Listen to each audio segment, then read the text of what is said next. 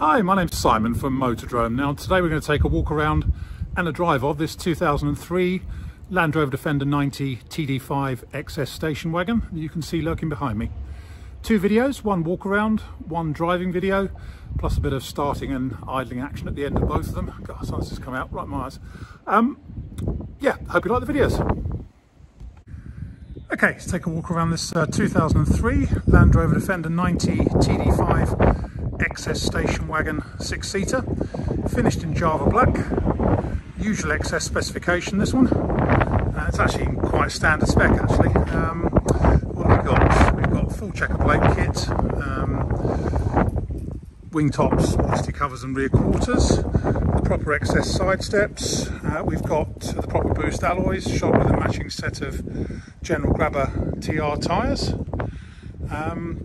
The vent is an aftermarket one, better than standard. What else do we have on it exterior wise? Mud flaps all round. Tow pack. The tow pack has also got an attachment on it for a bike rack, and we have the bike rack with it as well. If you look at the photos, you'll see a photo of the bike rack fixed in. That's about it externally. Internally, standard XS spec, so heated seats. It has actually got these new Lucari design seats in the front, rather than the original half leather ones. These are full leather and stitched in white. The back seats, however, are the originals, the original half leather ones. Centre chubby box because it's slightly taller, and a reasonably decent Sony stereo as well, which I think has got Bluetooth and stuff on it. Right, let's go around and pick out some good bits and bad bits.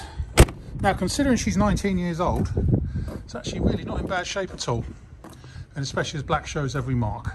There are a few stone chips around the front end, and there's a couple of touched in scratches just here and here, a couple of stone chips on the bonnet, and the odd blemish here and there, but it actually presents really quite well for a 19-year-old Defender.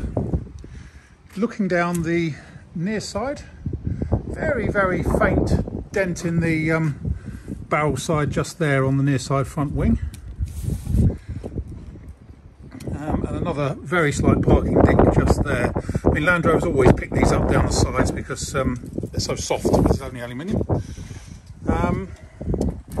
Let's have a look under here, what we can see. Can't see a massive amount with the big tyres on, but that's the front near side outrigger and stuff. The A-post. Bit of paint loss and stuff here around the windscreen frame in the usual area, but the screen block doesn't seem to have lost too much of its paint. It is a bit stained under here, very common with the black ones, but the screen itself is in pretty good shape. There's no big chips in it or anything. No sunroof on this one, which is good. Near side door from the outside looks pretty good. Obviously, being an 03 plate one, this has got the earlier type of doors on it, so we'll just have a feel under here. That feels okay at the minute. A very slight bit of crumbling just here at the very front, but no more than that. The rest of it feels good and nice and strong on the hinge supports. Interior wise, a couple of just white marks here on the air conditioning system. Headlining very slightly droopy towards the back, as always. The headlining is a little grubby, but it is 19 years old. Seats, as I said, are brand new, and the centre chubby boxes as well.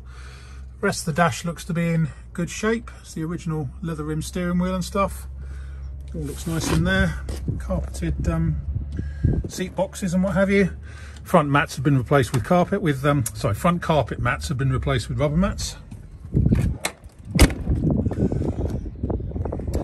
Along the near side, we've got one or two little bubbles coming up on electrolytic reaction here under the window, and a bit of bubbling on the tub top trim, which is steel.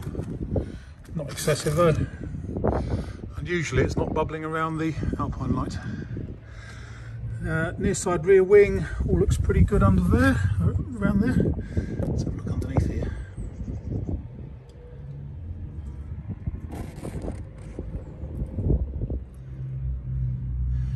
Rear cross member looks pretty new actually. especially from the back. Looks very very new. A few sort of very small pits and stuff just here on the back of the rear door. The rear door is the later type, so that doesn't rust. Door card has got a few marks on it, obviously from a dog or something. And in the back here, doesn't smell of anything, but the seats, especially this seat here, has got some marks on it. I don't think they've been used very much because they were folded when it came in. Yeah, a few marks on the rear seats, but they do tend to get a bit marked because people tend to chuck things in the back. Nice rubber mat in the back as well. Yeah, I think that cross member is quite new. Looking down the offside, looks very straight down there. Offside rear up here all looks good, and around here, yeah, a little bit of reaction just there on the base of the offside rear wing. A couple of scratches just there. As I say, black does show every single mark. If you want one that doesn't show marks, buy a silver one.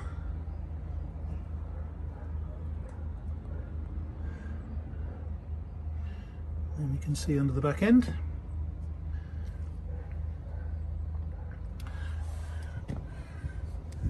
Driver's door looks pretty good. A couple of tiny chips just up here. Again, driver's A-post.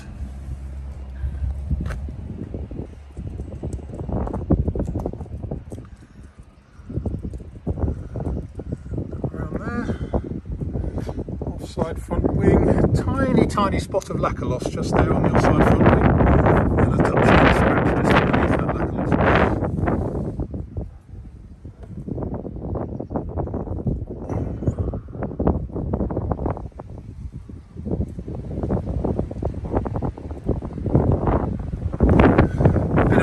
Reaction just there on the base of the offside front wing. And then inside, again, nice new seats. Just a nice Defender, this one, in my opinion.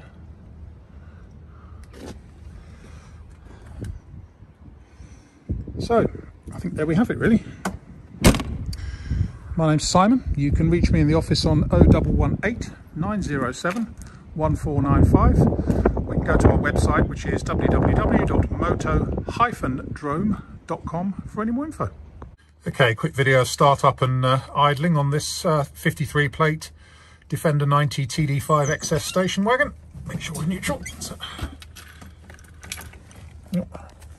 sorry about that. Got the steering lock is on. That's it.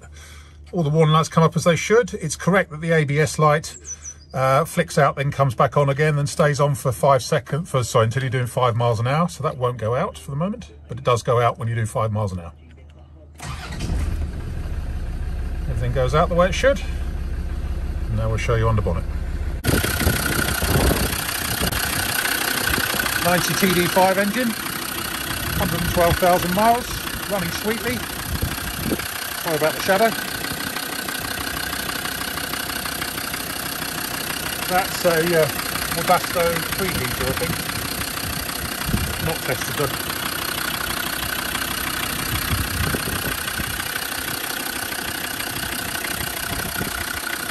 Just idling as it should. There we have it.